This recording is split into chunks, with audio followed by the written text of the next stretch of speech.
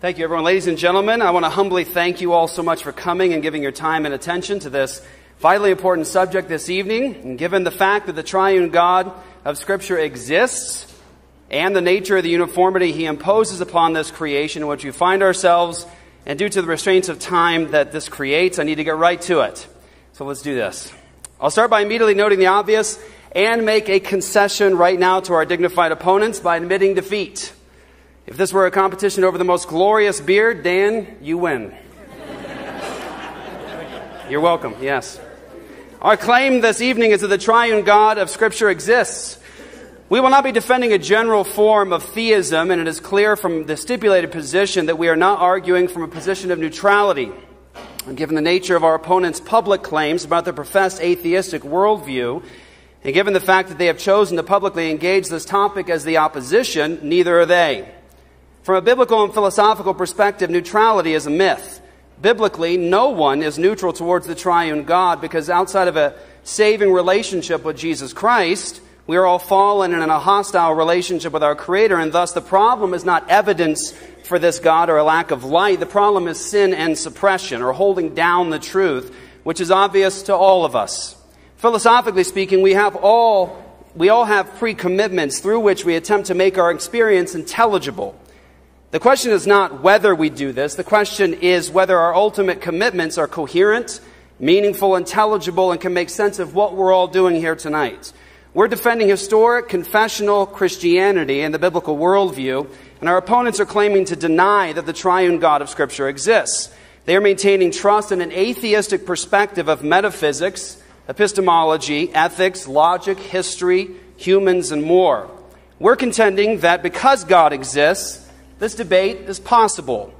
Given our opponent's view of the world and commitments, this debate would be incoherent, meaningless, irrelevant, and wasteful. Why the descendants of highly evolved societies of bacteria would be exercising energy arguing for anything at all in this ultimately purposeless universe should be perplexing to all of us.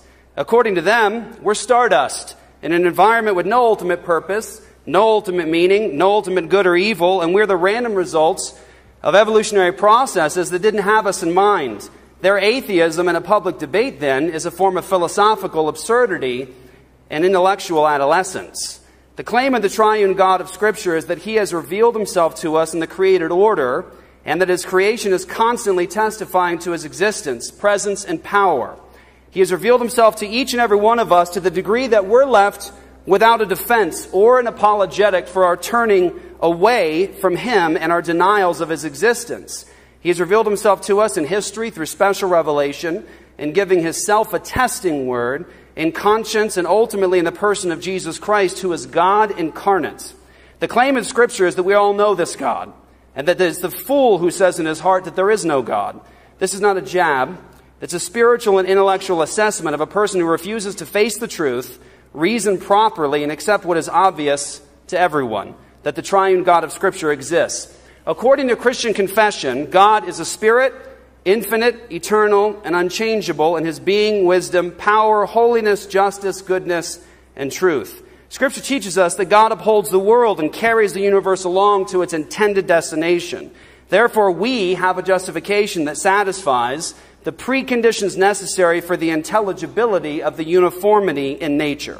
All human experience, let me say it again, all human experience depends upon the uniformity in nature, or the inductive principle, and that the future will be like the past.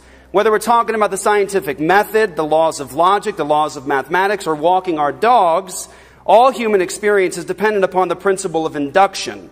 Our opponents will assume this all night. They're doing it right now. They'll not, however, be able to justify their appeals to it given their atheistic presuppositions, and will demonstrate their dependence upon the triune God. The triune God of Scripture is completely sovereign over all events in history, declares the end from the beginning, and causes all things to work together for good for those who love God and are the called according to His purpose. Therefore, all of history has meaning and purpose. Human beings were uniquely created by God and therefore have meaning, value, purpose, and dignity. We reject the claim that fish became philosophers, and that human beings are not ultimately different than snails, dogs, rocks, or dirt, as is the logical result of our opponent's worldview.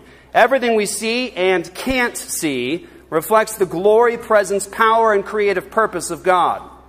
The Christian worldview denies what atheists like Dr. Clark and Mr. Ellis claim about reality, that it is simply matter in motion, or that all that exists is the material universe. The Christian worldview maintains that there are material and immaterial aspects to reality and our existence. Because the triune God exists, it can make sense for us to assume A, immaterial, universal, and invariant, that's unchanging, laws of logic and arithmetic. The Christian worldview can make a coherent appeal to universal and immaterial laws that reflect the thinking of God. We can make sense of immaterial class concepts, laws, and unity. With the triune God, we can have the one and the many. Our opponents cannot justify their appeals to laws of logic. Because the triune God exists and they're made in His image, they will appeal to them. However, given their atheism, they shouldn't be. Human value and dignity. Because God exists and we have His revelation, we have a basis to uphold human value and dignity.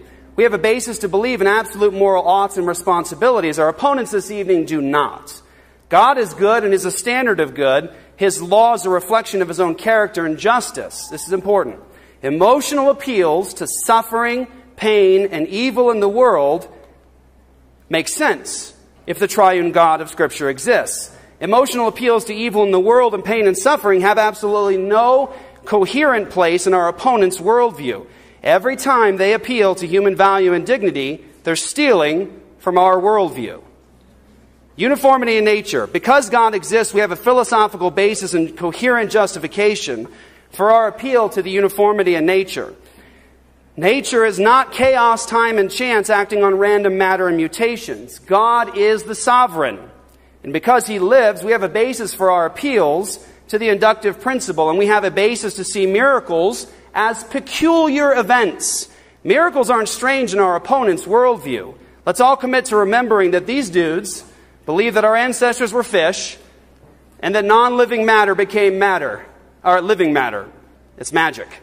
We're arguing for the existence of the triune God from the impossibility of the contrary. Without Him, all human experience is unintelligible. Deny Him and make all of your appeals to logic, science, and mathematics, human value, ethics, meaningless. I want to humbly encourage us all to be on the lookout for every moment our opponents abandon their professed view of the world by complaining about logical inconsistencies, moral failings, pain and evil and suffering in the world. Watch for the moments when they assume human value and dignity and demonstrate complete dependence upon the triune God to make sense of their experience here tonight. For if they really are stardust, if the world is as they say that it is, and we're in this ultimately purposeless universe with no ultimate values, then let us all commit to responding to every argument they make with, so what? Watch for the image of God to pour out of these gentlemen in every appeal that they make to what is a denial of their worldview and can only make sense in ours. When it happens, I encourage you to point it out. There it is. And there it is again. Thank you. I would like to put some feet on what was just said and to give you some examples, 3 specific examples to illustrate what my brother Jeff just presented to us. One is a historical example, and it is the reality of an empty tomb outside of Jerusalem. An empty tomb after a crucifixion that took place historically. Now, people will debate whether that happened or not. I just want to show you something. I have here just an image I would rather put up on the screen, but this is the Isaiah scroll from Qumran. This contains writings that were written, this one probably 200 years before Christ, but it originally was written, Isaiah prophesied 700 years before Christ about what took place in Jerusalem. Now, how do we understand this? How do we understand that something could be prophesied if there is not the triune God who is in control of the flow of history itself? How can we understand that? All right, we'll pick up from there. The second issue that I'd like to present to you is a scientific issue. Right now, in every cell in your body, something called cellular respiration is taking place. And the mechanism by which it takes place, I can show you what it looks like.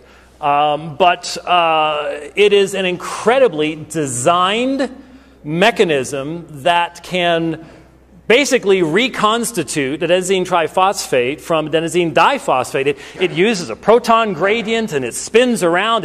It is an amazing and designed reality that is right there in front of us that anyone studying biology at this university is quite well aware of. It is a scientific reality.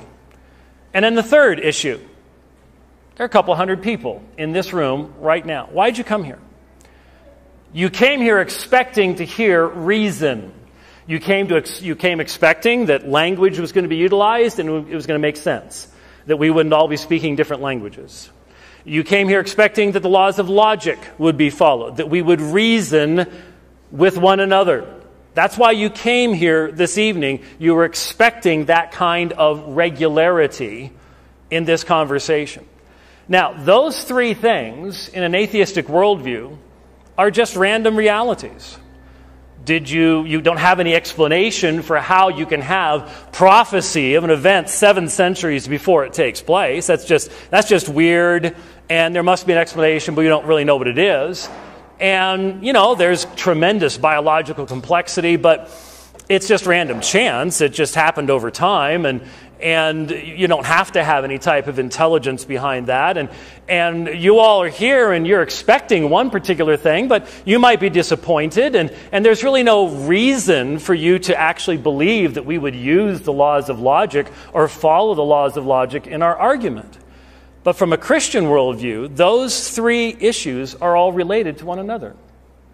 The triune God who exists is able to prophesy future events as he did in Scripture because he's sovereign over events in time. And it was his intention to bring about that empty tomb and to change the entire history of mankind. That is the central point of human history, is that empty tomb. And the reality of how we are created, the beauty and complexity of our physical life makes perfect sense in the light of the fact that the triune God is intelligent and is in control of all things, and all things in him hold together, as we are told in Scripture. He has the capacity to make that kind of nanotechnology. And this evening, each one of us in this room is made in the image of God.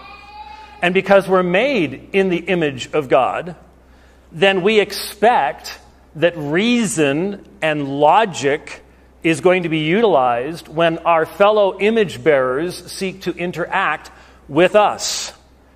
And so there is coherence and there is consistency in looking at any aspect of human life, history, science, whatever it might be. There is a basis for making it all understandable within the Christian worldview, whereas within the atheistic worldview, it's simply, some of you might be Trekkies here. Don't admit it publicly. It's a dangerous thing. But one of the descriptions Jeff has used were simply stardust. Others have talked about how we are just simply chemicals fizzing. But one of the descriptions that was used of an alien species of us is that we are simply ugly bags of mostly water. Why are ugly bags of mostly water sitting here quietly listening to me speak? Do we really expect there to be a transcendent truth that can actually be appealed to and recognized amongst us? Why? If we all are just ugly bags of mostly water, there is no reason whatsoever for us to be here this evening. But you and I know that it's right for us to be here. You and I know that it is a proper thing for us to consider these things and to hear out the other side. Why? What worldview makes sense? We are arguing from the impossibility of the contrary. As soon as our opponents utilize the laws of logic and reason, they're making our point for us. That is the issue this evening. Thank you very much for being here. Right, so when Jason sends out the word, Dr. Oakley's response is, so what? So in the beginning was the Word, and the Word was not presuppositionalism. Presuppositionalism is pigeon chess. I thought it was an exaggeration, but it turns out it's all too accurate. Or, as William Craig Lane liked to say, it is a logical howler that begs the question. The question is the question of tonight's debate, which is what? Does the triune God of the Bible exist? Right? Not just any God, but that very specific God of that very specific text, which is also inerrant and infallible.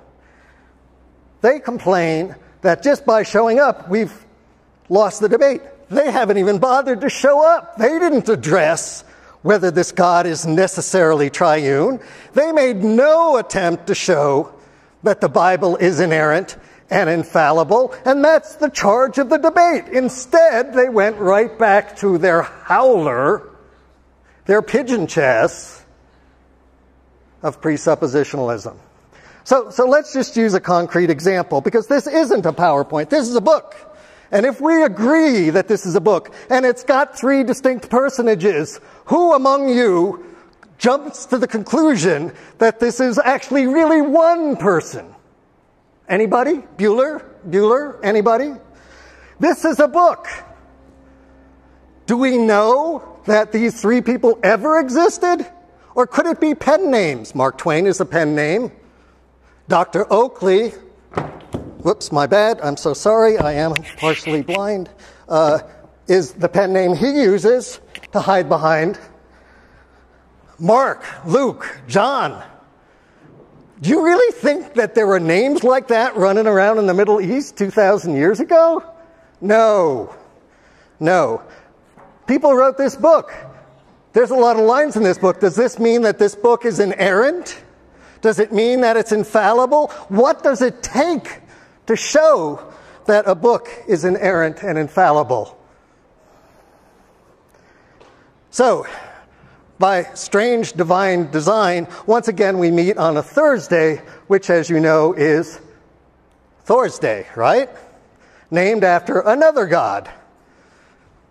Well, what I didn't know until recently, and you may not know, so it's kind of an interesting factoid, is Thor's Day is a renamed day. It's renamed, it used to be named Jupiter Day. But the Germanic Nordic peoples thought that was pretty silly, right? Jupiter, this Roman god. So they took it over and named it after a real god, the god of thunder, Thor. Right? Thor, the god of thunder. And so if I read to you an ancient Nordic text that said, Thor thundered in the heavens. He sent out lightning flashes in abundance and routed them, his enemies. You would rightly say, you know what? That is the superstitious explanation of a primitive people who didn't understand the forces of nature. That's what you're all saying about Thor. Well, guess what? That is exactly the wording used in Psalms. This inerrant book.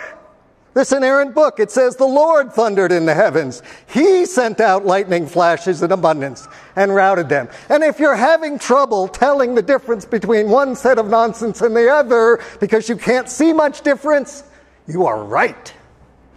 You are right. And that is what they build their salary on, is preaching that stuff. That is what is the money they're taking from you. No different from Thor. Actually, there is a little difference. You may remember Thor had a mighty hammer. You may remember that Jesus was nailed to the cross. Thor for the win. You may also know that Thor was also capable of resurrection. He resurrected the dead. So for all we know, maybe it was Thor that raised up Jesus before he went flying into heaven. You can't prove that it's impossible. That's what we're dealing with, right? So what's interesting about that is not the silliness of Thor. What's interesting about that is that the very methods that theists use to reject other supernatural claims are the ones that they so often rely on. Right? In Christianity, faith is a virtue. Right? It's a virtue. But here's the thing. Faith is actually a preaching that you do not have a reason for anybody to believe what you have to say.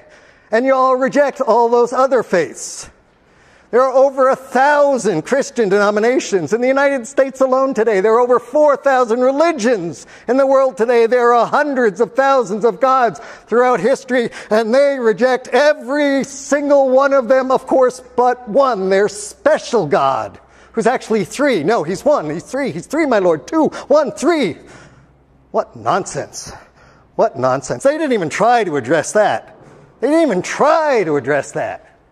They just made an argument by assertion that Godzilla is real, and therefore he's real. Oops, I'm sorry. God is real. God is real, and therefore he's real. That is the level we're dealing with. So, what about another one? Right? Another claim. Revelation tells you so much. The voices in my head said something. It must be true. Joseph Smith had a revelation. Is that true? Anybody here? Joseph Smith's revelation, is that true? No, that's bogus. But my revelations, my God's revelation, those are real. Special pleading. Right? What about self-referential stuff? The Bible says it's true, so it must be true. The Bible is the Word of God. God exists, therefore the Bible is infallible and inerrant. Well, let's take a look. The Book of Mormon says it's another testament of Jesus Christ. Must be true, right? What you all say is no. The Quran, it says right here, right in the opening first page, there's no doubt about this book. And you all Christians go, nope. Revelation, forget it. Self-affirmation, forget it. So let's go to the Bible used by Jason Wallace's church, which he has personally assured me is infallible. He has personally assured me it is perfect. There are no mistakes in it. And we open his Bible, which he told me was no different from other Bibles that these guys use. And I turn to the Bible, and it says the most important claim, or the most direct claim for this triune God, there are three that best record in heaven: the Father, the Word, and the Holy Ghost, and these three are one. What more proof could you have that the triune God exists except for the fact that James White says that's bull? He wants you to buy bull. Divine coincidence? Who knows? But that actually is not inerrant. It's false. It's made up man stuff. But his Bible, that's perfect. Every single line, every single word. There are 31,164 verses in that perfect Bible. And he has gone through and he has said every single one of them is perfect and infallible. No errors, inerrant. So let's think about that. Let's say 50% chance. The first verse of Genesis has 6 claims. What's the chance of one tail in a row? 50%. What's the chance of 6 tails in a row? 1 in 100. 1 in 100. What's the chance of 30 claims in a row? About the first 10 verses of Genesis 1 alone. 30 tails in a row? About 1 in a billion. And he's going to claim that every single line in there is inerrant. Because if one line is not inerrant, the book is not inerrant.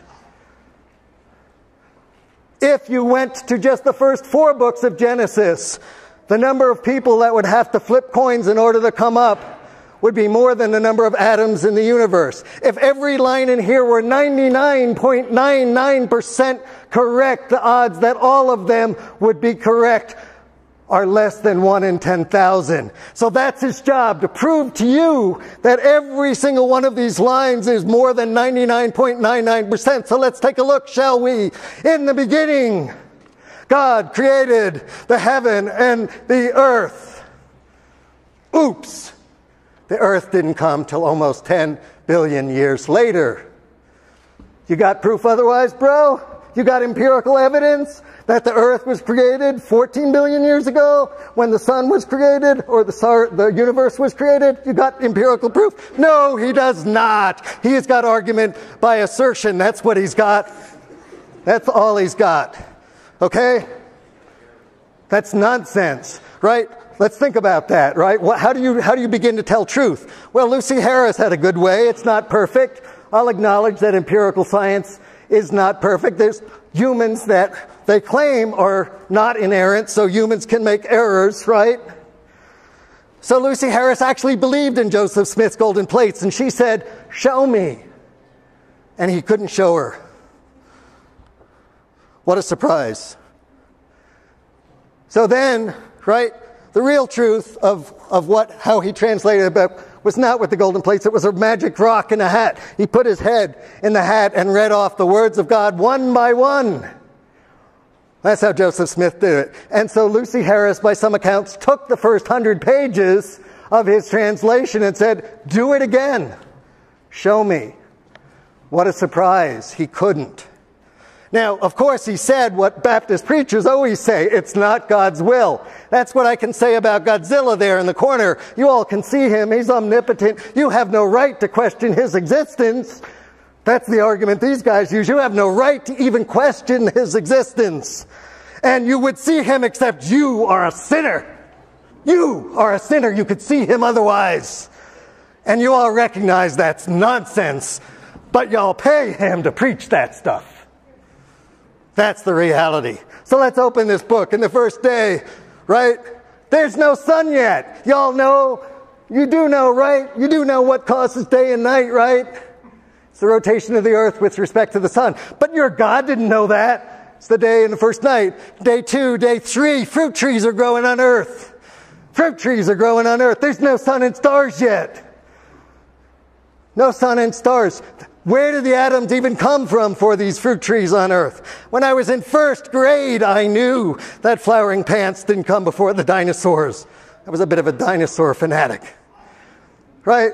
Your God didn't know that. Your God didn't know anything about the bacteria. Look in the Bible. There's not one line in the Bible that couldn't have been seen by the ignorant goat herders of century ago without divine intervention. And it has occurred to you that the reason that there is no line in the Bible that couldn't have been said without it being known by the ignorant goat herders of years ago, it's because you're right. They knew nothing that the ignorant goat herders didn't know. And then you move on and on. You move to Genesis 2, and guess what?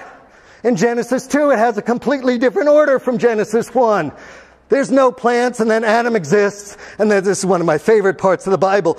God, this omniscient being, looks around and he goes, "Oh, Adam must be lonely. I know what I'll do. I'll make a ewe just for you, a beast of the field. Hey, Adam, what do you think of this? She's white and delightsome."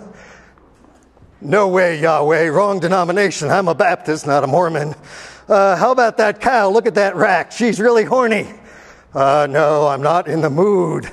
Dad jokes, right? Proof that God doesn't exist, right? So these are the absurdities that they are going to prove with 99.99% certainty for every single line of the Bible, because otherwise, like the King James Bible that they say is not inerrant, and Jason Wallace says is, who is right? They can't both be right. They have trashed every other religious book as wrong, and they've made no attempt whatsoever to match their ridiculous claims onto an empirical reality, except once. They'll always do it. When it comes to their lives being on the line, they will dump their religious claims to save their unholy butts. Time and time again. And I am going to give them the opportunity to show that they're wrong. And so that will be my rejoinder to so what? It will be, show me, dude. Don't just flap the lips. Show me. Clarify immediately in regards to the visual aids. My understanding in the emails that was referring to PowerPoint or keynote presentations. So for the very few of you in the first 3 rows that even see what I was looking at, take a point off from us. We'll call that even. We have nothing to rebut The diatribe you just heard was nothing but pure anger and hatred toward God. There was not a scintilla of rationality in it. And I feel very sorry because we have an opportunity of actually engaging in meaningful intellectual discussion on important issues. And that's not what we got. We got anger. And we got a tremendous amount of ignorance about this subject. A tremendous amount of ignorance about this subject. Let me just give you one example, since it was brought up to try to create a distinction between myself and Jason, was the subject of what's called the Comma Johannium. Now, I can guarantee you that the good doctor has never looked at a Greek manuscript, cannot read Greek, has never studied the issue. I spent the last program I did on the subject of the Comma Johannium giving a rather in-depth historical discussion of 1 John 5:7, these issues. But what's the problem? The problem is when you talk about the Bible, the New Testament was written in Greek. We're not talking about English translations that you can throw into a trash can someplace. We're talking about the Bible in the original languages, which was written long before there was such thing as an English language. And the assertion of inerrancy has to do with the original languages of Scripture, not with textual variants or historical issues in regards to the transmission of the text. Now, I'm very glad to discover, I'm glad you all came here this evening, and we now recognize that Thor does not exist. That is a great advance. I sort of thought his storyline in the movies was going right down anyways, so that last one, really, come on, Fat Thor, that just did not work at all. So I'm glad we don't know about Thor, but here's the problem. If there was a scintilla of seriousness in the interaction from the other side, there would be a recognition of the fact that the God we are presenting is so different than the anthropomorphic God of Thor that never would have been brought up. Not once. But it wasn't even recognized.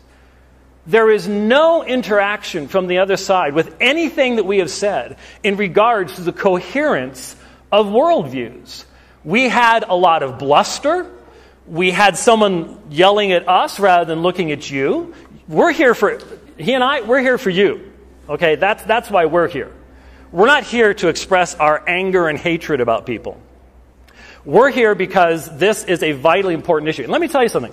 I took the time to listen to multiple times to a lengthy presentation that Dr. Clark gave at an atheist meeting. When he was talking about God, he used profanity. He was speaking as quickly as he was this evening, and then he started talking about his own work, and a different person showed up. A completely different person that I respect. The work he's doing is fantastic. But he was completely different when talking about that. Why? Well, I think we just saw it. But let me point something out.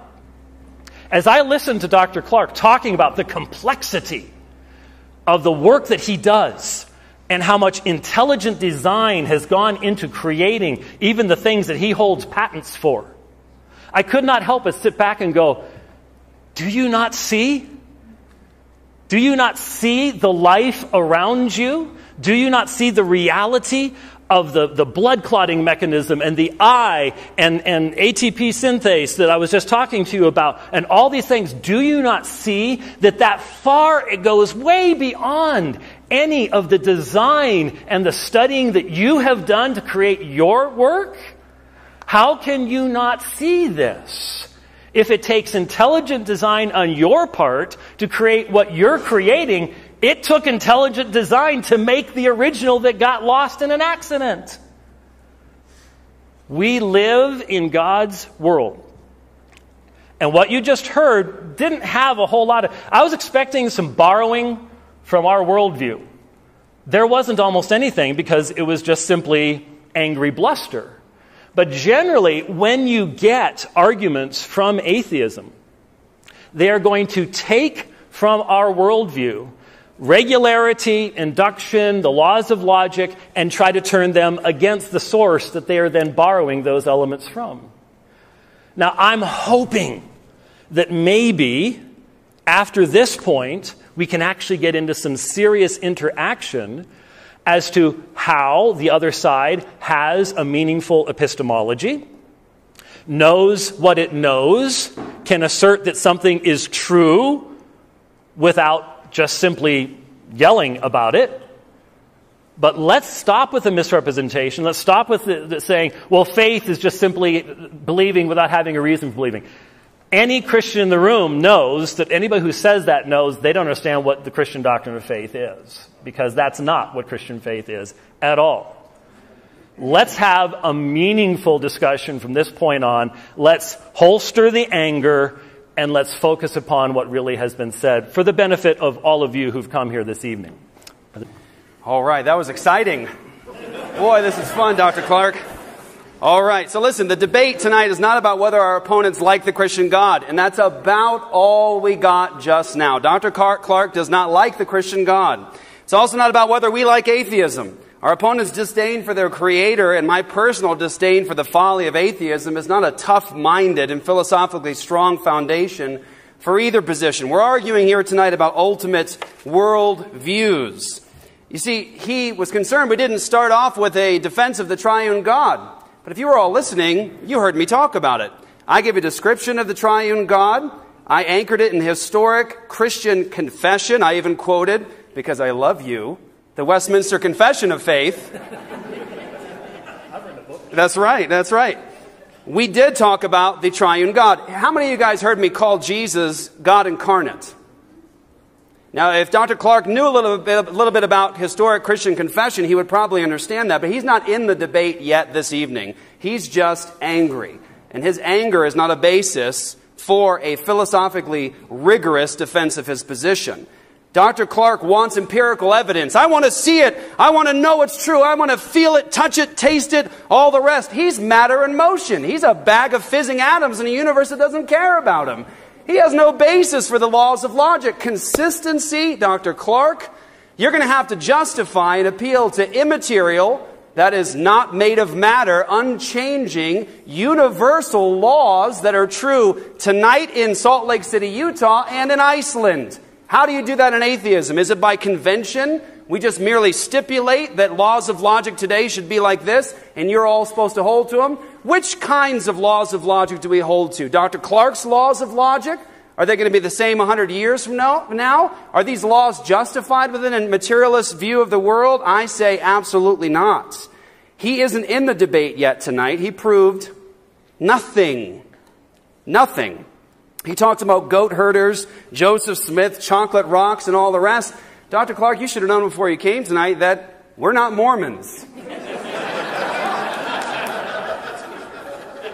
What is necessary for this debate this evening? What? Listen closely. Very important, and I respect you enough to speak to you with humility at this point. Induction. That nature is uniform. You see, this isn't a problem. Dr. Clark doesn't like this. He doesn't like Christians doing this to him. This isn't a problem presented to Dr. Clark by presuppositional apologists. I want to know what his answer is to the Scottish skeptic David Hume, or to the famous atheist Bertrand Russell. In his book, Problems of Philosophy, chapter 6, he presents this problem to atheists like Dr. Clark, and he says, I want a basis. Don't tell me that nature is uniform because it always has been. I want to know how we know the future will be uniform because everything depends upon it. And don't tell me, well, it was always has been. That position is a position of sheer, ignorant, blind faith. And the Christian position rejects that kind of faith commitment. Dr. Clark has no coherent appeal to the laws of logic. And he needs to start getting into this discussion tonight. What is his justification for the laws of logic? How do you justify them? Dr. Clark was very, very concerned that human beings are being abused by religion. He's very, very concerned, and by the way, I agree with Dr. White, incredible what this man is doing in terms of taking care of other image bearers of God, making sure they have what they can have in a broken world, to touch things, grab things. It is incredible. But that displays the image of God in him. He knows that that is an image bearer of God. It's not a snail, rock, horse, or dog, or dirt. It's worthy of our value, dignity, and respect. And that's what we plan to give them this evening. Thanks, Jason. Thank you all very much for coming out. It's good to see you all here. This is a big turnout. I wasn't expecting quite this many people. So thank you all very much for coming out on a school night. We won't try to keep you too late. This has been a lot of fun so far, I gotta say. I wasn't expecting quite so many fireworks. But it's fun. It should be good. This is my first formal debate. Had I known that it was going to be a debate with presuppositionalists, I probably would have turned it down. Because it's almost like we're speaking two different languages. Dr. White clearly speaks more than one, so maybe that's why. It kills me when I hear them say things like, intelligent design is what gave us the arms that Dr. Clark is now working on to heal the amputees that apparently God can't or won't. In the history of the world, does anybody know of any, even one, a single amputee who has ever been healed by God, by the power of God, by the power of prayer? Name me one. Show me one example of this in the history of mankind. Apparently God is too lazy, stupid,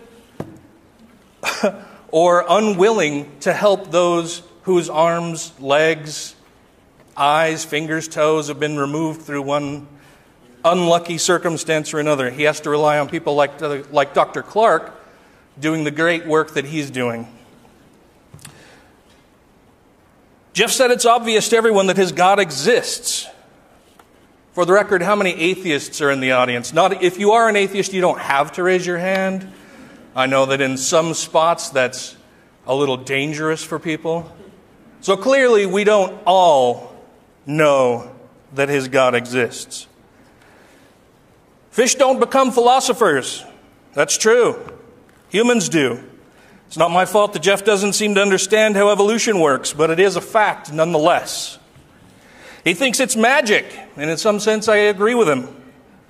It's amazing, but is he then implying that his God doesn't use magic? What would he call it, I wonder? Special secret powers? The primary argument that James and Jeff are using to prop up a belief in their God is what is referred to as the transcendental argument for God. This argument attempts to prove the existence of their God by arguing that logic, morals, science, love, everything ultimately presuppose a supreme being, and that their God must therefore be the source of that being, the source of said logic, morals, science, love, and everything else. James used a bit of science in his opening remarks. It's curious to me that he borrows from my worldview in order to do so. That science is the best method we have for explaining and exploring the world in which we find ourselves. The problem is his religion forces him to cast aside scientific reasoning and logic whenever it doesn't fit the narrative that the Bible he believes is inerrant tells him. Jeff seems to like using a line that we're all just stardust. I don't think I'm just stardust. Do any of you think you're just stardust? Something to be swept up off the floor, discarded? Something that you can easily just get rid of? Something that doesn't think, doesn't love, doesn't use rational thought to come to conclusions. He may think we're stardust. I think we're a lot more than that. We don't need an invisible sky fairy to tell us to be good to each other. And the fact that he phrases the question the way that he does, that if we're all just stardust or protoplasm bumping into each other, leaves me to wonder how it is that he believes anything works at all. But does that offer any explanatory knowledge? In other words, does it provide any reason to believe their claims? They're simply asserting that their God exists and not offering any evidence for it. As Dr. Clark pointed out, it would be like saying, oh no, it's actually Godzilla, the invisible, incorporeal being in the corner who created everything and rules our universe.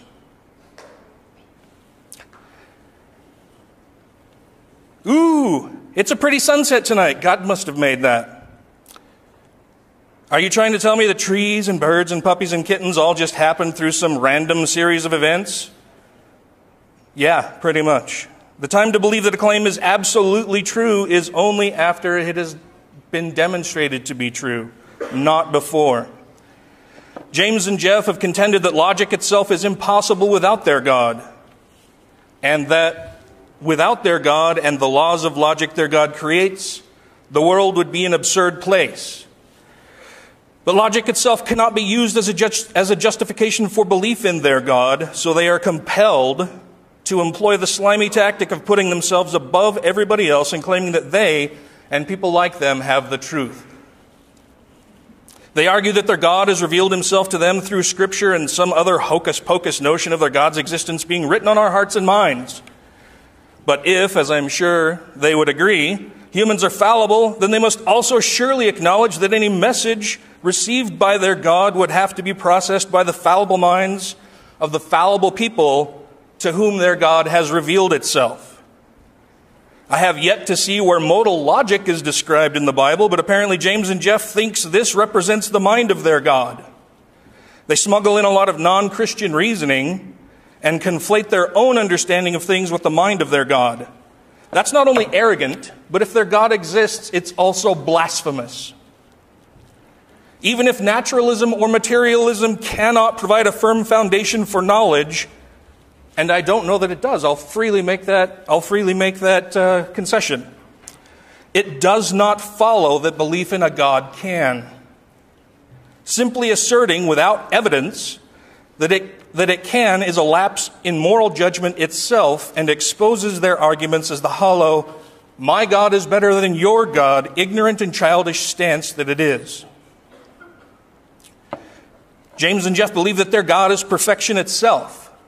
That is, they do not believe that their God is a thing that can be described as perfect, but that their God is perfection manifest.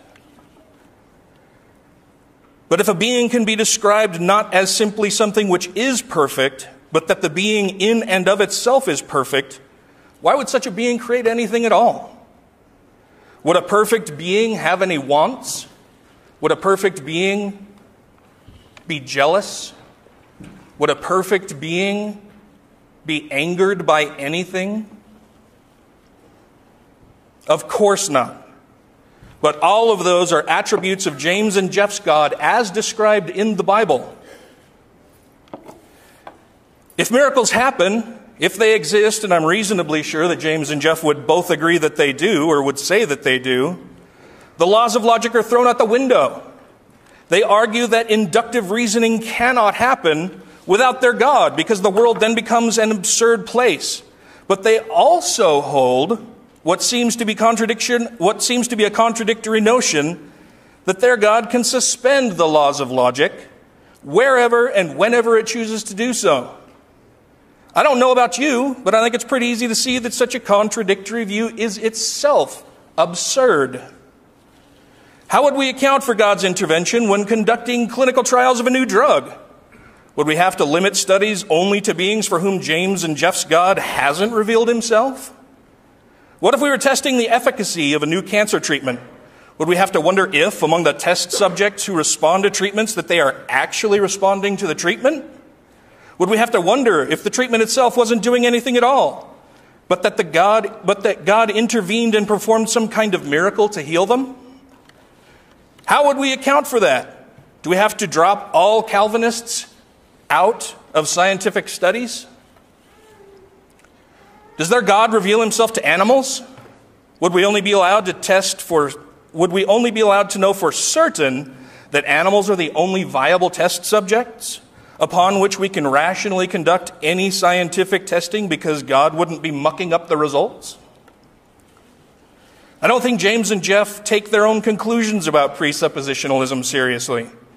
As I heard from the crew of one of my all-time favorite podcasts, Reasonable Doubts, thanks for the reminder, Lars.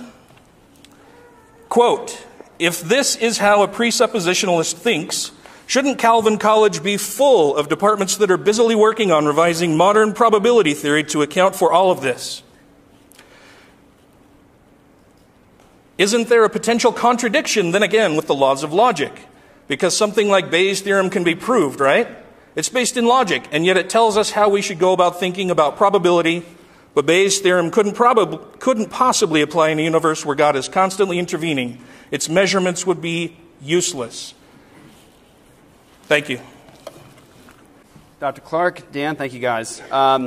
What is your response to Bertrand Russell in Problems of Philosophy, Chapter 6? He says it's been argued that we have reason to know that the future will resemble the past because what the future has constantly become the past and has always been found to resemble the past, so that we really have experience of the future, namely of times which were formerly future, which we may call past futures. But such an argument really begs the very question at issue.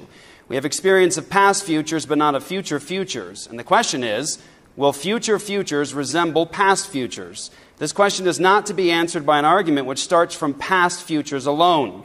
We have therefore still to seek for some principle which shall enable us to know that the future will follow the same laws as the past. What is your response to Bertrand Russell, atheist, in Problems of Philosophy? My first response is to you, and I remind the audience that the topic of this debate was not presuppositionalism. The topic of this debate was not for us to prove logic exists. The topic is, does the triune God of inerrant Bible exist? And you'll notice the shell game that he's playing, even though I pointed out to this as the very first point. He's still going back to, my God is responsible for everything, and therefore if you even show up at this debate, I won. Please, right? That as Dan has pointed out, as I have pointed out, as you all laughed at Thor, you're not Mormons. I get that. That's the point, is you reject all of that stuff. And there's all these gods out here. So the question is not, does inductive logic work? The question is, does the triune God exist of the Bible? Okay? So that said, I just want to remind everybody what the debate actually is supposed to be. And so far, they've continually avoided. So the answer is inductive logic is imperfect, and it does not provide 100% certainty. So you have no answer to Bertrand Russell's problem of induction? My answer is inductive logic is not imperfect. It does not predict the future. I didn't say inductive logic, sir. I said the problem of induction, the uniformity in nature, not merely inductive logic.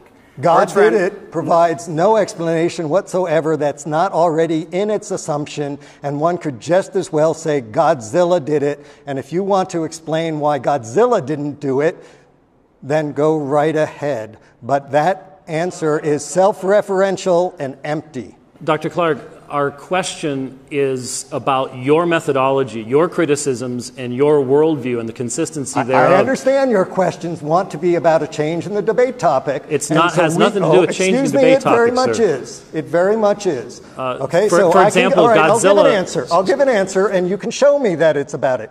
Godzilla is all-powerful. You're not allowed to question his existence because he is your creator. This is their argument. And therefore, the fact that logic exists, that inductive logic exists, is proof that Godzilla exists. So, Dr. Clark, you've now abandoned atheism and you're a Godzillaite? I am saying that those are equally useless. Can you provide now a justification with Godzillaism for a principle of induction? You haven't solved the problem, Dr. Clark. I am providing equivalence between what your audience laughed at Dr. Clark, with next respect question. to Thor, Dr. with Clark, respect to Godzilla, thank you, sir. and somehow wants to pay you next question. to keep preaching. Did you want to know my answer? I would, Dan. Thank you. Okay, sure, thanks. Yes. I would just say that I have no idea. I don't know. Bertrand Russell himself didn't know. So, he's a hell of a lot smarter than I am. Dan, you live by faith? No, I don't. Would you say that you have confidence in the principle of induction? Sure. So you are with faith? No, I am not with faith. Confide, with faith. Confidence means with well, faith. it depends. I mean, that's a loaded term, right? Give me your definition of faith. Well, you have trust, but there are different types of trust. There's trust with evidence, with justification, and then there's blind, ignorant trust. You have no basis to believe that the laws of logic are uniform. You have no basis to believe that the next 5 seconds you won't float away to the ceiling because you just depend on faith. Or that God could maybe do that. I mean, if he breaks these laws of logic all the time through miracles, you're right. I have no basis to say that. You're confusing categories. When you talk about breaks laws of logic with miracles, what we're really talking about with miracles is the uniformity in nature. And now you're borrowing again from our worldview, so I ask again, you depend on the uniformity in nature for miracles to be odd events. What we say is God is sovereign and he imposes uniformity upon creation. Therefore, miracles are strange with the triune God of Scripture. We're supposed to see dead men rising and go, that's weird. In your worldview, weird things happen all the time. Fish become philosophers. There's all kinds of strange occurrences. No, they don't. Humans become philosophers. Well, you do believe... I can't explain to you why you can't seem to grasp that or why you don't understand evolution, but that's not my problem. That's your problem. Do you believe fish became philosophers through a long result of random No, fish do not become mutations? philosophers. I'll say it again. Fish do not become philosophers. Humans do. Do you believe you were descended from fish somewhere in the chain? I don't know that I came from fish. Would you agree in a long causal chain of evolution, yes, early ancestors were not land-roving people. Were they fish? Were my ancestors fish? Yes. Yes, so were yours. So you do believe your ancestors were fish? Yes. So we have that down now. Good. Thank you, Dan. You're very welcome. Dan, do you eat fish? I have a lot of people who actually study evolution really, really carefully that I'd be happy to point you to some of their work and they could explain it to you. Now, Dan, do you eat fish? Yes, I do. Dan, if you have ancestors who are fish and you eat fish today, let me ask you a question. What's the distinction between you and other random results of evolutionary processes? Why do you uphold human valuing dignity above, say, snails, horses, dogs, and rocks? Well, I have yet to see a horse that could reason as well as I can. So if it reasons better, it is more valuable and has more dignity? Not necessarily, no, but I think it holds more weight, right? Like, I think you would also say that a rock isn't as important as a human being or anything else, right? It's not the image of God. It's a rock. Yeah. Oh, a rock is. I'm sorry. Say that again. A rock is. We would say the rock is not an image. Is not the image of God. Human beings are the image of God. So, on what basis do? Well, let me ask it this way. You say if it reasons better, it has more value. What if a segment of humanity grows large and draws a smaller circle around themselves and say, we reason better than your group, therefore we'll exterminate you? Are they right for doing that? I think we would need to be able to have a way to test those claims, and they would have to be able to demonstrate that their claims are more correct. So that's how we do that. It is possible for a segment of humanity to draw a smaller circle around their group and exterminate other groups. Not only is it possible, we see it happen way too often. Right. Is it wrong? Yeah, I believe it is. Is it absolutely morally wrong? Tell me what you mean by absolutely morally wrong. Is it an ought that exists outside of my own preferences and my own likes and dislikes? Is it something that's true whether I like it or not? Well, as I've said, I believe that the laws of logic exist. We're talking about ethics. Okay. Not laws of logic. Okay, are you saying that is there an absolute ethical standard in... Let me ask some ultimate absolute can I quote you? Standard, you specifically said, we don't need an invisible sky fairy to tell us we are to be good to each other.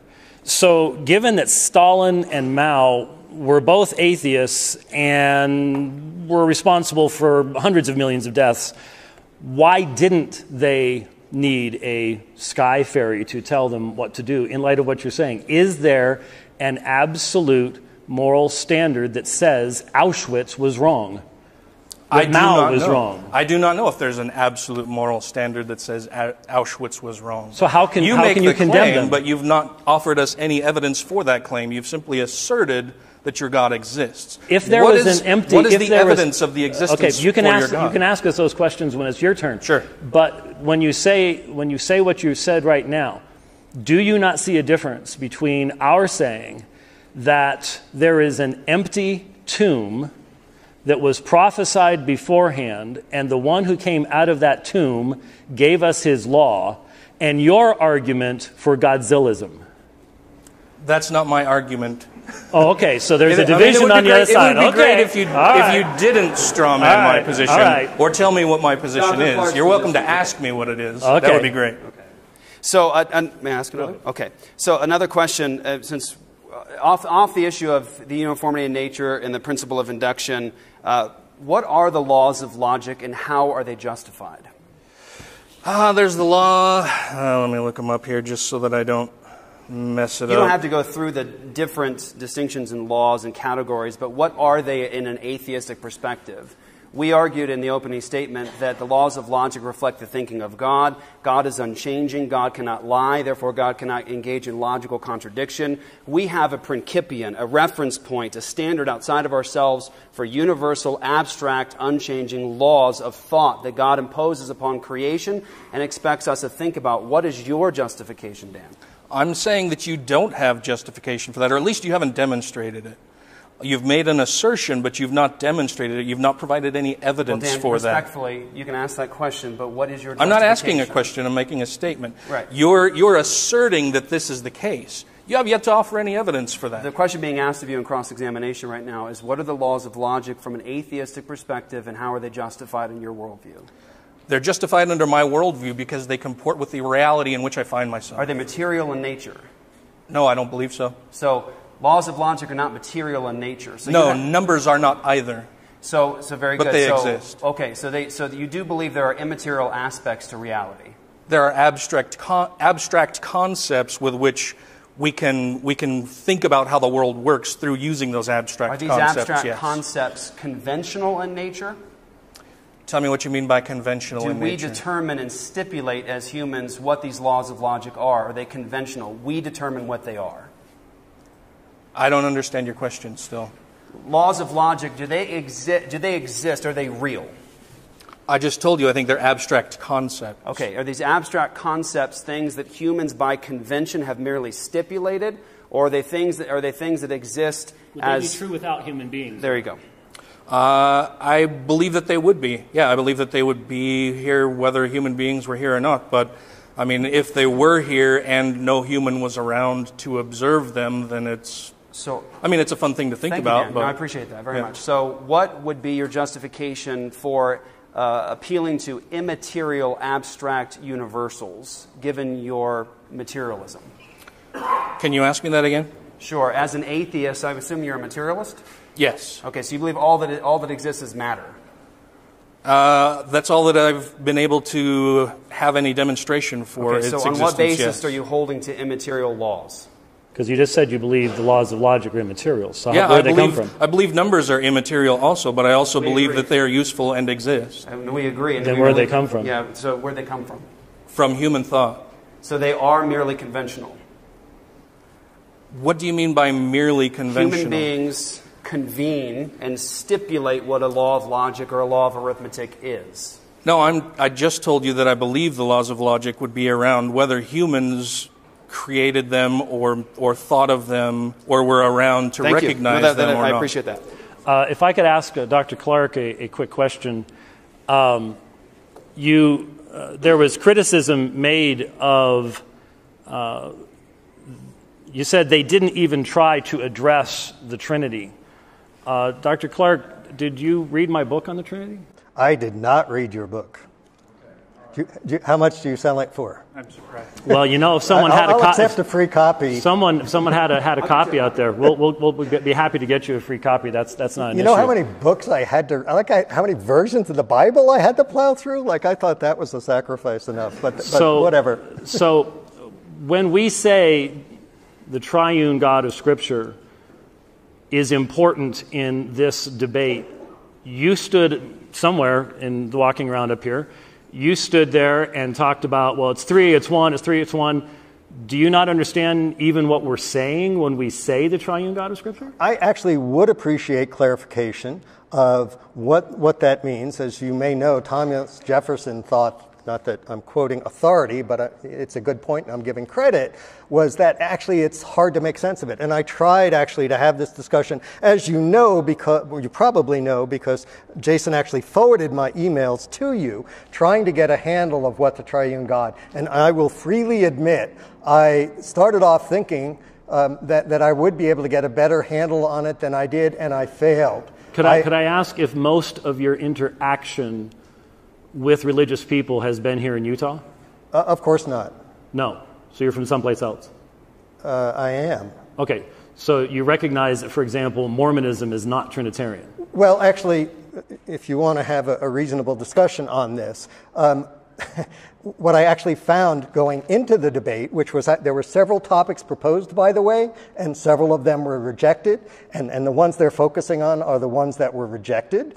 So just as a reminder, and one of the issues was, what is the nature of this triune God, and Mormonism versus classical or conventional Trinitarianism, like in Catholicism, and so forth. And I thought I actually understood the Mormon position better than or the distinction better than I do. Okay, because I always thought, well, okay, great, because in Mormonism, actually, it's Jesus who formed the creation, and it's Jesus who demanded that if you have relationships with animals, which was God's plan, that you should be killed and all the rest, that it was Jesus of the Old Testament. So that is a distinction. But actually, when I tried to grapple with it and understand what three personages meant, and I looked at the material that Jason was kind enough to send to me and read up on the Trinitarian view, the honest truth is I can't wrap my head around what it means to have three distinct persons who's actually just one person. I'd be loved to have someone clarify it. It's probably too long for this debate, but I don't get it. Man. Well, you know, God can change my mind. Right? He changed the Pharaoh's mind. He hardened their hearts so that the Pharaoh would not let his people go, God's people go, so that God could slaughter the firstborns and show what a wonderful God he is, rather than just letting his people go. So is that a question? Changing his mind. What? Was that a question? No, I'd be happy to address it if you find that objectionable. It's not a question. It's a oh, okay. Well, I was going to get to that. Since God can read minds, and since God can plant thoughts in my mind, I have a trinity of numbers here. What are they? Is that supposed to be a question either? Yes, that is a question. I'm not Johnny Carson. That is a question. Your all-powerful God can do this. He changed the Pharaoh's heart. Jason is spending time praying for my mind to change. So God, he clearly believes. Do you think God can change my mind? Yes. You change your heart. You'd have to change your heart first. Well, you know, we think actually with our minds. That may be, but your heart, if you don't know, if you don't know, if you take an artificial heart and put it in a person, they still think. Good. Yeah, and you know where the sun goes at night, right? Good. Can I respond to anything you're saying, or are you just going to rail on? That's absurd. Okay, that's an absurd question, but I would like to respond. Miracles are absurd. Of course, I didn't say that. Absurd. Could I answer the question? No, I asked you a question. And here's the question. We've got miracles ready to happen, right? Ready to happen. But they didn't happen. Why is it that miracles never occur except when they're things that would happen anyway? Let's go to one of God's tests. Is that a question? We need to have a question. That is a claim. And I asked a question. Okay, let me address miracles. First of all, miracles. That's not my question. My questions are show me, okay? It looks like you want another 15 minutes to talk. You're not asking questions. So here's my question. The Baal test, you're familiar with it, right? You're an expert on the Bible. Tell us the story of Baal.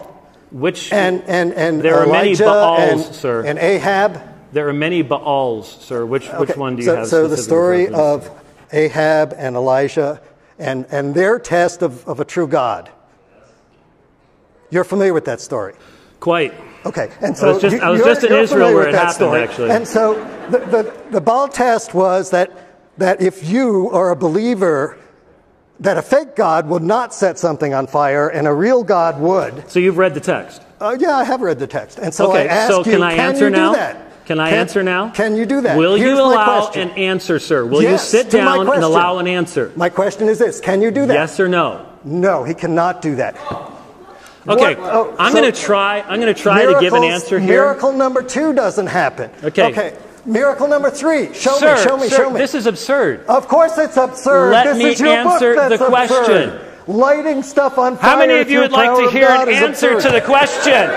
Sit down. Sit down. I need to stand up because I need to see you. I need to hear. You need to at least pause and allow an answer. Okay, here's my answer. If you need to see me to hear the answer, let me give you the answer. Yes. I was just in Israel at the point where this happened. If you've read the text, these were covenant people, and they were going after another god, a god who had already said that they would be punished if they did this thing.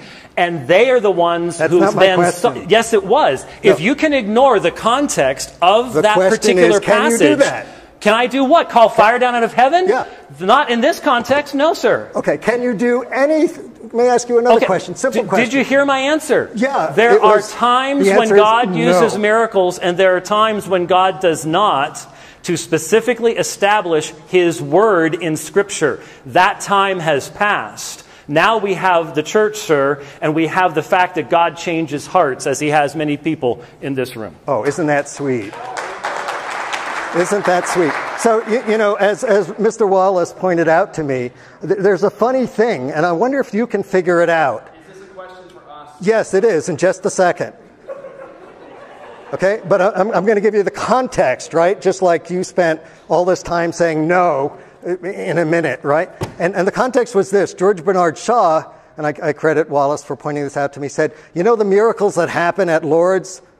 Like people get out of wheelchairs and they drop crutches, but they never drop an artificial leg because God doesn't heal amputees, as was pointed out. They also don't grow hair. So the question is, can you grow hair on Dr. White right now? No, of course not, because the only miracles... Can you do it?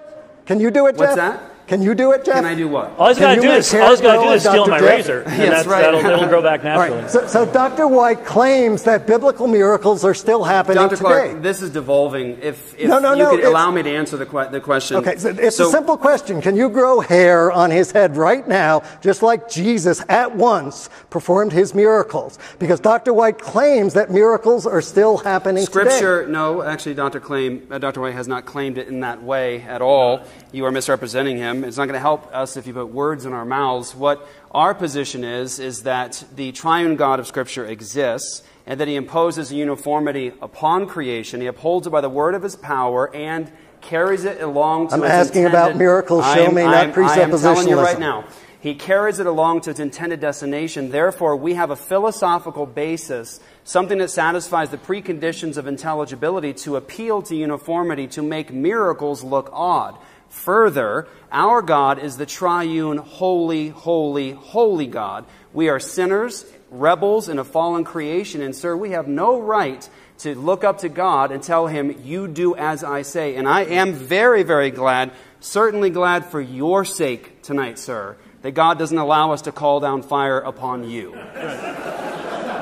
I'm worried about that in the same sense I'm worried about Dracula coming. And what would that say about your moral conviction? Well, I would say, let me answer that question. When you talk about morals... No, I think it's still my question, and then Dan can answer. He asked a question. You've had a few, sir, just to show respect to Dan. I appreciate it, Dan. Thank you, I appreciate it. Yeah. So when you asked that question, Dan, it's interesting because just a few moments ago we asked a question about absolute moral values and moral oughts. And you had no argument against Auschwitz. No, that's not at all the case. You have no ultimate argument against Auschwitz. Okay, I have no ultimate argument against it because I don't even know what the hell that means. You don't know what it means for Nazis to exterminate Jews? What do you mean an ultimate? Something that's true outside of your own likes and dislikes, your own experience, something that's true outside of your own community. It's true whether you like it or not. It's ultimate. You haven't demonstrated that you have that either. You've simply made assertions. I've told you that apart from the Christian God, you can't make sense of human experience, ethics, morality, that's yet again a simple assertion. You've offered no evidence for that. And I'm demonstrating to you right now that we have a basis to uphold your human value and dignity. You say you have a basis for it, and yet you've not provided any evidence for that basis. We've demonstrated that we have a basis, a philosophically You've consistent not demonstrated basis. it. You've asserted it. Dan, if I could finish the thought, and then you could come right back and ask the question. Hey, absolutely. And in you our just keep saying the same thing, the so I have to make Scripture, sure that people know that that's not the case. We have a basis to complain about Auschwitz. You don't. Bullshit. So that's not a question. So, no, I don't think it was. You've admitted that your perspective is that our ancestors were fish and that there are no ultimate values and oughts outside of our own experience or mere convention. You've essentially stipulated that position. And so with your position, you have no complaint about anything ethically at all. You can't tell me that I have no complaint, because No, I know you do, absolutely because you're an image bearer of God. You're saying that I need to have an ultimate authority for it. Dan, you're I in the don't image need of God, an ultimate and you authority do. for that. I admit this, and I'm going to say this with a lot of respect to you. Yeah. You're in the image of God, and you do complain about things that are immoral. God needs but to lose some that's weight. because you're in His image. I would encourage, I defer to you to ask questions. I realize that there's getting a banter back here. It's your time to ask questions of them. Actually, Can I ask a very quick question? Very quick. If you can answer it yes or no, that would be great. Otherwise, we may The run out of audience time. is moaning, Dr. Clark. Do you hallucinate often? Do I hallucinate often? Yes. Now, Just yes or no? No, not often. I did Not before often. 20 years ago. James White, do you hallucinate? There was a lot of ecstasy and marijuana involved, and that Okay. was... So that was James about it. White, do you hallucinate often? Okay. I say I hallucinate often, and I say they hallucinate often. Everybody close one eye. Okay? Look at me. You don't see anything weird. I'll project into what I think you see. And yet you all knew since first grade that you had a blind spot in your eye because you have no photoreceptors there, because the intelligently designed eye has a hole in it where you can't see. But you don't see that you can't see, and what they're seeing is hallucinations, and they claim they don't even know it. Dr. Clark, this is the time for questions. You can cover all that in the closing statement. I am telling you that they have just given Okay, an answer that you can I'll all respond to verify that. at home tonight. Everyone in the room tonight knows the difference between the term hallucination and the fact that there is a blind spot that we all have recognized and seen due to physical science. It's not the same thing. It is our sight system filling in and allowing us to function in a meaningful fashion in this world. That's not the same thing as a hallucination. We're playing on words here. Could we get to some serious questions, please? That actually is a very serious question. None of you can tell very easily which part of that is made up by your brain versus actually a stimulus out there in the real world. And when you see stuff that's not in the real world, that's a hallucination. Dr. Clark, your comment, we need to have questions. We only have 4 minutes and change left. I've got a question for you Could you real lean quick. forward so they could hear you? Because it's... Oh, sorry. I try to project enough that you can hear me anyway, but With that beard, you need to work real... I mean, It muffles it stuff. kind of muffles the sound a little bit sometimes. So I'm curious about the totality of God's message in revealing Himself to you. I know that you have said that He writes the knowledge of His existence on our hearts and or minds and reveals Himself further through Scripture. But you've said that everybody has knowledge of God enough that they have no excuse for not believing in Him, right? No defense. Is that basically, okay, no defense. That's Romans for it. chapter 1, yes. Okay, thank you.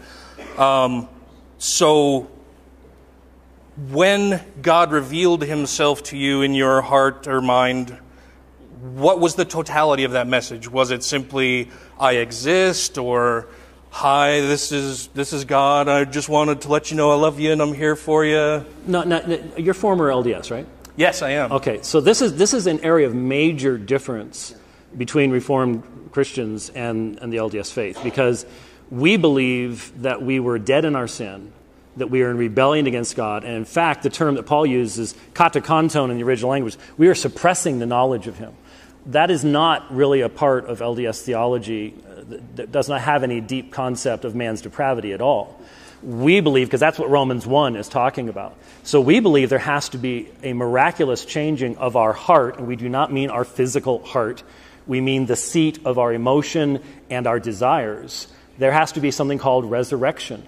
God has to be the one who changes us and brings us to spiritual life. It's a spiritual resurrection. It's radical, and it's not something that we bring about by our own actions. Well, right, but that wasn't my question. My question was there anything, like, what's the totality of His message to you when He revealed it? Does that make sense? No, very much, Dan. That's a great question. Thank you very much. I think it goes to what you asked the audience, too, and I appreciated that moment where you ask our atheist friends in the audience, are you an atheist? And they raise their hands in Salt Lake. They're like, yes. Like, scared. We love you. So, I know, just, there's a context of where we're at today. So, it's interesting. Our claim when we say that atheists know God is not that they are going, I'm only pretending, I really know God exists, and I'm just going to suppress this and hold it down.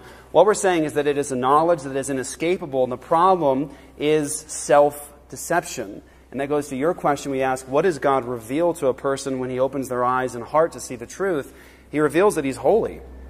That's not really my question. You said that it's written on everybody's hearts and mind initially. We all have this knowledge. So what is that knowledge specifically? That God is, that he's the one and only true God. And the scriptural answer is that we are to glorify him and give thanks to him. It's not the Trinity and all the rest of that stuff that is in the natural realm. It is that he exists and we are his creature. So let's be clear. This vague speak is not addressing the issue. God revealed to people. Is that a question, Dr. Clark? Yes. This is your question time. Yeah. Okay. How did Moses write down the books? Was that just this feeling, or did he actually get this specific information that fruit trees grew on earth before the sun and stars existed? Was that a revelation? Yes, it's a revelation. Okay, and most meaningful responses require more than 3 seconds to express. Okay? If you would actually read that with any concern about historical context or anything else, you would discover that your objections are to a surface-level fundamentalism and not to the text in its original language and context at all. 5 minutes is obviously a very brief period of time, and some of you are going, yay! Thank you for coming this evening. Thanks to Jason Wallace for putting the time and the effort into arranging this. Thanks to all of our crew who've come all this way and are making it available to I'm not even sure if we're live streaming or anything. If we are, that'd be great. Super. Thanks to everyone who has been involved with this. Even thanks to our opponents for being here this evening. Thank you for listening if you will leave this room this evening considering what has been said. When you look at the world around you, when you function in this world based upon the regularity of nature, based upon the fact that you can have true knowledge, have you thought through why that is? Recognize the destructiveness of the modern secular worldview, the modern materialistic worldview.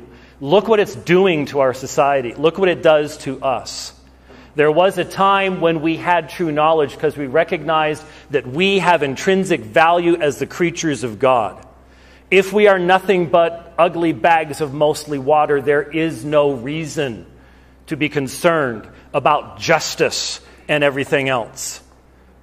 We need to recognize that our entire culture was once based upon a recognition that we were made in the image of God. This is a vitally important subject. It's a vitally important thing for each one of us. And I invite you, please, don't just walk out of here and go, well, that was entertaining. Think about what was said and recognize the centrality of the truths that we've presented to you. Thank you very much. Thank you. Thank you, Dan. And Dr. Clark, thank you guys for being here. Thank you all so much for coming tonight. I'm going to just address this one point. It was a really powerful part of the dialogue. I think, Dan, you said it. You asked the question, why would God create this world if he's perfect? If he existed for all eternity, he's perfect and perfect in himself, why would he create all this? Why does he need us? And the answer is, he doesn't. And that was what you were arguing against this evening, gentlemen, was the triune God of Scripture. The God who has existed from all eternity as Father, Son, Holy Spirit. The beginning of the Gospel of John says, "En archein ho logos." In the beginning was the Word, and the Word was with God, proston theon, toward the Father, in face-to-face, intimate relationship with the Father, and the Word was God. As to his nature, God. God has existed from all eternity in perfect fellowship, intimacy, harmony in himself. And yet God created us. Why would a perfect God create us? And the answer from Scripture is to glorify himself. The answer from Scripture is, what's our purpose? What does the Bible teach about our purpose? Our purpose is to glorify God and to enjoy him forever.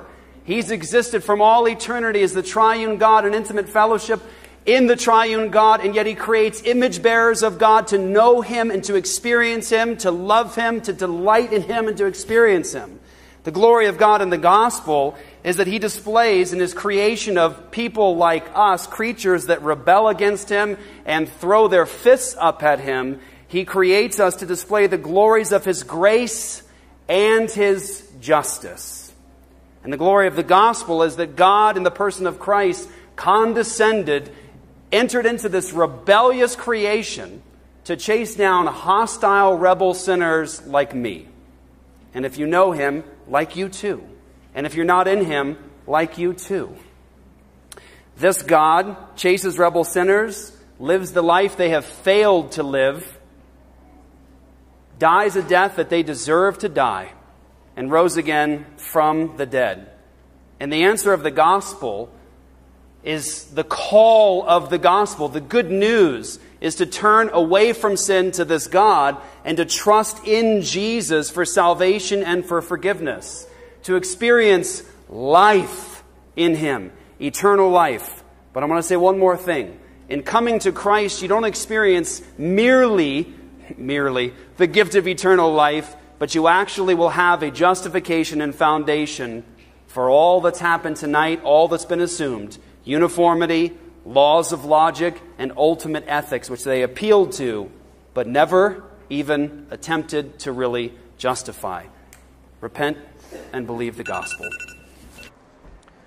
I remind you that Mr. Wallace gave us choices of several topics in this debate, and presuppositionalism was not it. The charge for this debate was the triune God of the Bible exists, and it's an inerrant, infallible Bible. They never addressed, except by argument, by assertion, why an omnipotent being has to cut himself into three parts. Not once did they try to explain that. I invited them to explain that. They obviated and ran away. They tapped out. They didn't even get into the cage. Jeepers, creepers. All right? And that's very typical. Science actually offers results. Religion offers excuses. It never does anything in the real world. Their God never does anything observable in the real world, and they come up with all these excuses. It's not his will. He used to do it. Well, I didn't try to misquote you. We're talking fast, but here was the question to you, James White, or Dr. Oakley, whichever name you like to hide behind tonight. Tim Vance, let's say in a situation you would know everything biblically is correct, that the elders have been called in for healing. Would you expect potentially any healing on a biblical scale? Dr. White, a.k.a. Dr. Oakley. Well, since I've seen it happen, it can happen. He's not appealing to the Bible. He's appealing to what he sees. I gave him plenty of opportunities to show us that miracles do exist, that in the real world, without hiding behind words, where is the evidence that fruit trees grew on earth before the sun and stars existed? Where is the evidence that whales with lungs and hip bones but no legs actually came before any insects on the world? There's no geological or evolutionary evidence for that. And when it comes to the Bible, right, another part of show me is actually depending on them to show you. Not to say, not to preach, but to actually show you. So you all know what Jesus' last words were on earth, right? Because you're all Christians, right? What were his last words? They weren't even the last, famous last words before you die. These are famous last words after he died, right? These are the signs of those who have believed, not just the apostles, those who have believed. They will drink deadly poison, and it will not harm them. It will not harm them. I have a device here that contains a substance, and it says it's extended life in it. It's not eternal life, but it's extended. Okay? But I got to warn you, it also says harmful or fatal if swallowed. But Jesus has promised you, in his own words, his very own words, in his inerrant, infallible words, that these are the signs of those who have believed. This really is antifreeze. I do not recommend you drink it. I'm not going to drink it. I want to know, simple question which I would have asked, but I'll just ask it now. Is there anybody in the audience who will stand up for Jesus? Because he says if you deny him before men, he will deny you before your gods. That's what he says. Now, they may want to say, oh, that's not what he really means, because religion depends on excuses, not results, right? Smallpox is gone. Why? Because science actually produces results, not excuses. So I invite you, my brethren, my lovers of Christ, my sheep of your Savior, don't just flap your words. Don't just move your mouth. Come up here. And it's a simple thing that you laughed at for Lucy Smith. No, of course they're not Mormons. The point was that they laugh at that. And so here it is, folks. Here it is. Show me. Anybody, Bueller. Go ahead. You laugh. You're laughing at yourselves because there's not a single one of you who has the decency to admit that that's nonsense, or the decency to actually show what you believe. Every single one of you knows that it is nonsense, that your Lord Jesus Christ has no more power than Godzilla. And if you want to debate that, don't just flap your lips. Come up here in front of this entire audience and show your faith. Show the signs of those who have believed, because there's no reason to believe you if you just flap your lips and don't practice what you preach. Show me. If there was ever a time when there was absolutely nothing, what would there be today? That's to them, 30 seconds. If there was ever a time when there was absolutely nothing? Yes. Well, we don't believe that there was. God's always existed, and of course, even when you say there was a time before creation, you're imposing created time upon the Creator. I believe God is timeless and the creator of time. So I don't know how to answer that question, because it assumes that God could not exist, which is a presuppositional issue. Are these on? Do you wish to make a brief comment? Yeah, they were.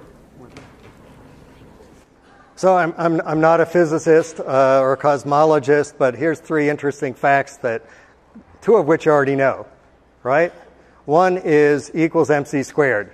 Once again, you find nothing like that in the Bible, despite the omniscient God. What you find is like fruit trees grow on earth before the sun and stars exist. And where did the atoms come from? They don't know about atoms. Okay, so equals mc squared, right?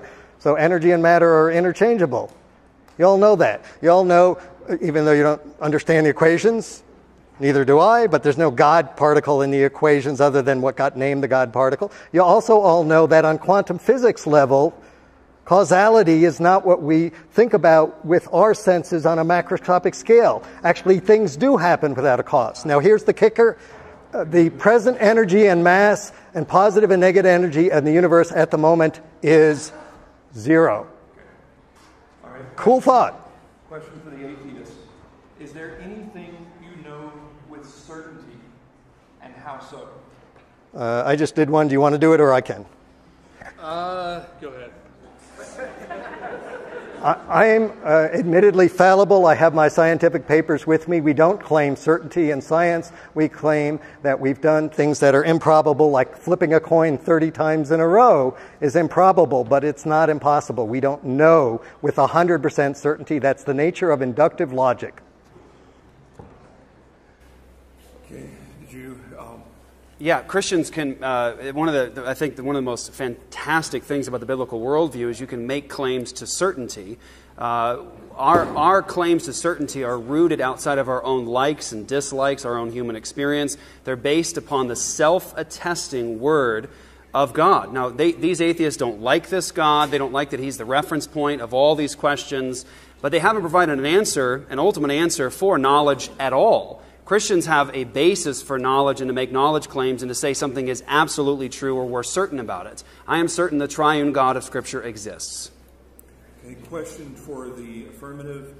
With all the non-Christian beliefs in the world, why is the Christian God the only right one?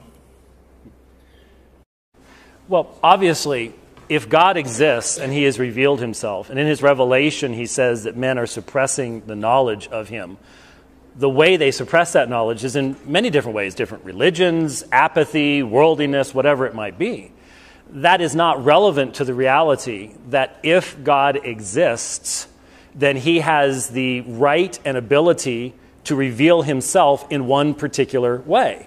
Now think about it. If Jesus really was the God-man, the eternal Son of God who took on flesh, imagine the condescension of the one who holds the universe together entering into his own creation. And then imagine the arrogance on our part for us to turn around and say, appreciate it, but we'd like a different way. No, if God exists, he has the right to determine what his truth is and how we relate to him. I have a question for the negative, unless you want to comment on that. Okay. So, on what basis do you believe that science is true? Can science prove science, or is that begging the question? Do you see that not as begging the question?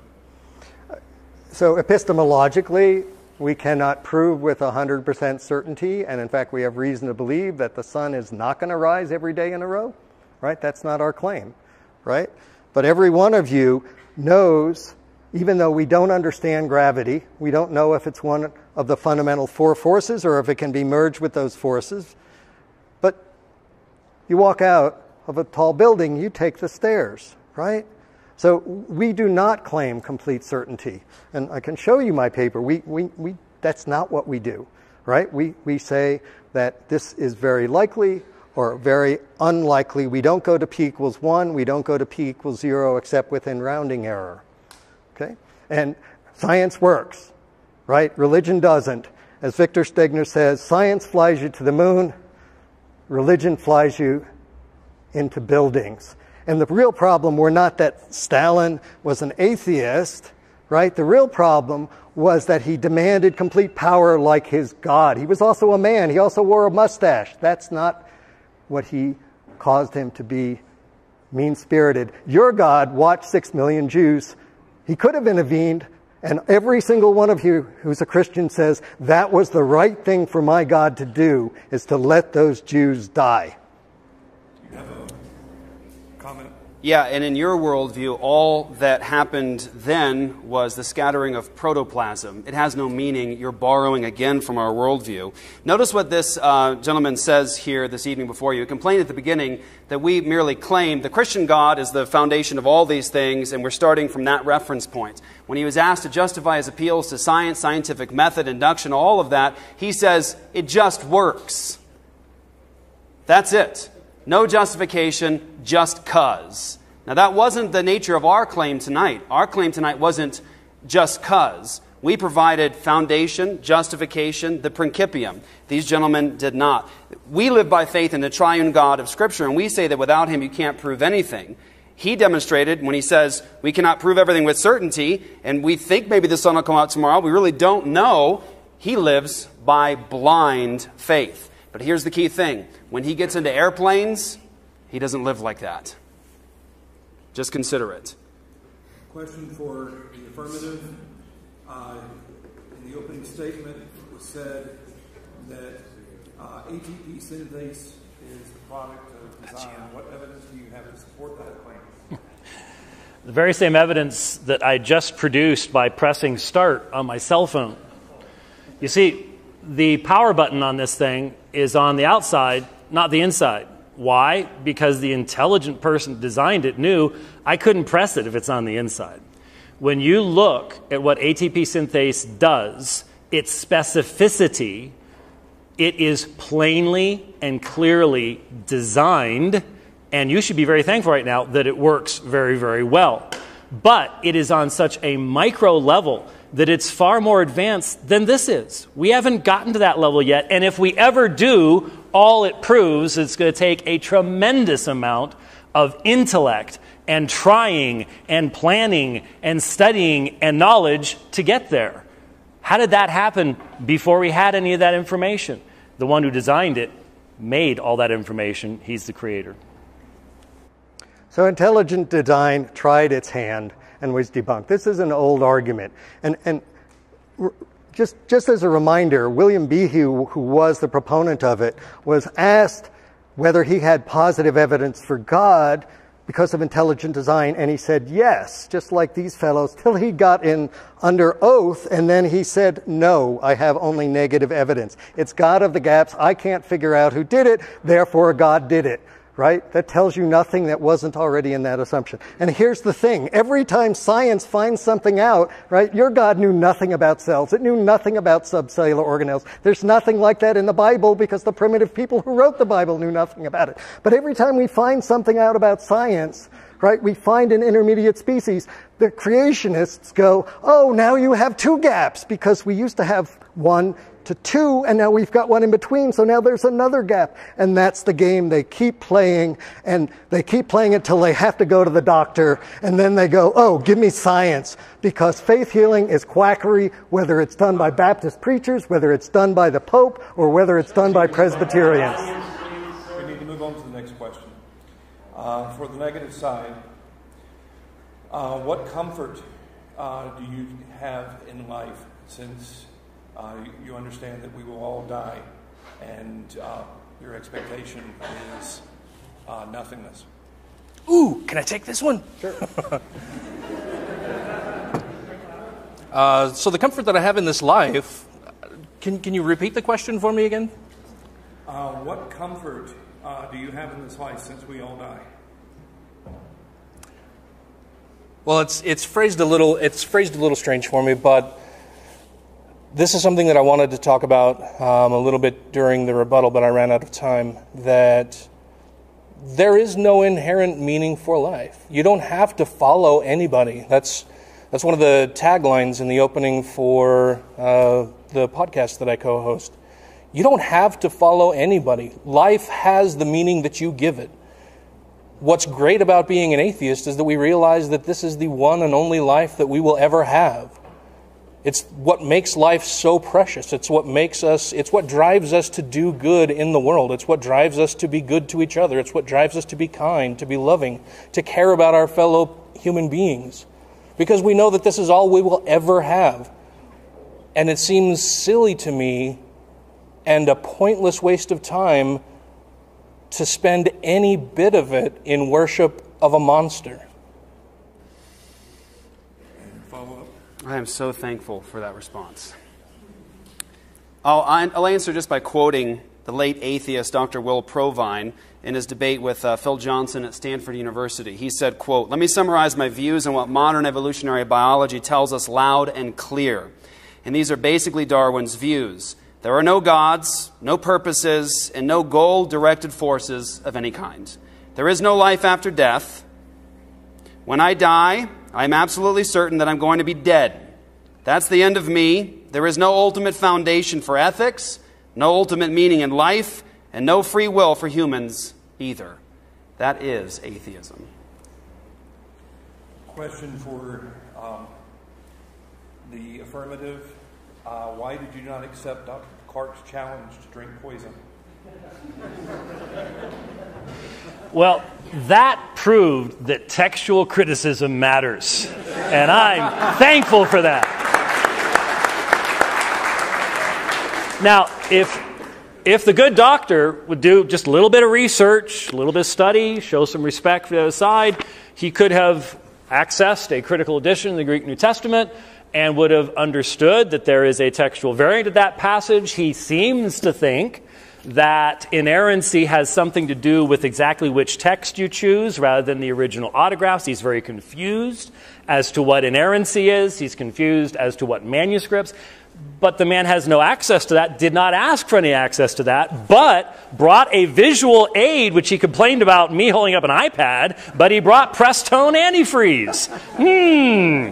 I guess we can have different standards, but obviously the entire argument missed the importance of the fact that miracles happen at a particular point in God's history. Again, James White says they happen today.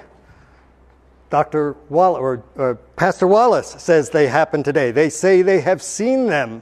Okay? It's simple, folks. Show me. It's not about the antifreeze. It's about any one of the miracles that doesn't happen anyway. I'm not very impressed when you say, I prayed for rain, and somewhere in the next 100 days it rained. Sorry, folks. The only miracles you produce are things that would happen anyway, and then you look backwards and go, oh yeah, that's due to prayer.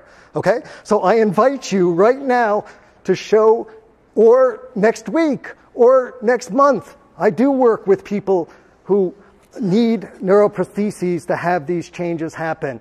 We can, in fact, cause people who are blind otherwise to see. We can, in fact, cause people who are deaf otherwise to hear. We stimulate their auditory nerves with modern technology, and they can understand speech, and I might have to get one of those suckers.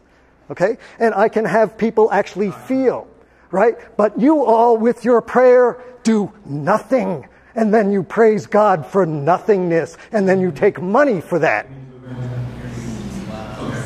Last question for the negative. Where in the Bible do you find an expectation that miracles happen routinely? It doesn't have to be routinely. Dan has made that point, right? Doesn't have to be routinely. How many amputees do you need to heal, right? Jesus did it all at once. Miracles can happen. If you say that, it's easy. Show me. It doesn't have to be every time. But show me a real miracle that would not happen. And any excuse that you use, it has to be better than my excuse for Godzilla was able to do it but didn't want to at this particular point in time. If you can't do any better than that Godzilla in the corner, you can't do anything, and that's what you believe. And if you don't, show me. Don't just sat there going, yap, yap, yap, yap, yap. Show me, show me, show me, show me. Anybody, show us, show us. Hundreds of people in this room. One miracle among you. Sir, doesn't have to be frequent, just one. Show some respect. May I respond to the question? The Bible nowhere tells us to expect miracles as a run-of-the-mill situation. It nowhere gives us any reason to believe that we, in our arrogance and in our anger, could dare God to engage in miraculous behavior. There is nothing in the Bible that even suggests anything like this. Miracles were primarily done to establish the authority of people within the community of God, to establish, for example, the apostles in their authority. There were purposes for them. They are not intended to be some kind of show to show rebel sinners who hate God and already are suppressing the knowledge of God that they should believe in Him. That is not why they exist. What, 30 seconds? No. No. We've reached the end of our debate. Please join with me in thanking all of our speakers for being gracious. That was our first debate together.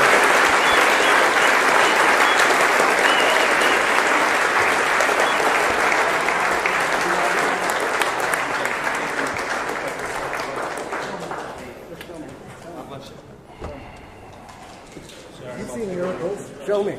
Show me. Show me. What you got, dude? Sir? What you got?